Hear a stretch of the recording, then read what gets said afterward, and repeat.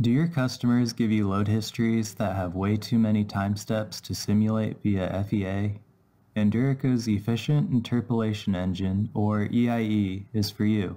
EIE rapidly computes full, variable amplitude stress-strain histories for a finite element model by interpolating from a map populated with a few pre-computed finite element solutions. This transmission mount operates with an initial static displacement downward and two displacement directions driven by vibration.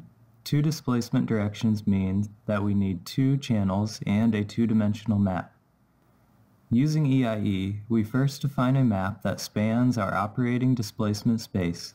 EIE automatically generates command signals for each channel to drive the finite element solutions in the map. This overhead view makes it easy to see how the model moves under EIE's command. After execution, these finite element results are added to the EIE project and the map is ready to go. Now we can quickly analyze any history we want. Just give a comma-separated value file with the history of each channel. This history contains 100 time steps, but you can generate multiple histories of any length, all interpolated from the same map. This job has been submitted and is interpolating the results in our map to determine the results of our desired history.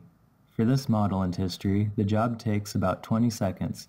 Compare that to more than 20 minutes it takes to execute in the finite element solver. Once you've interpolated to get strain history, you're ready to compute life.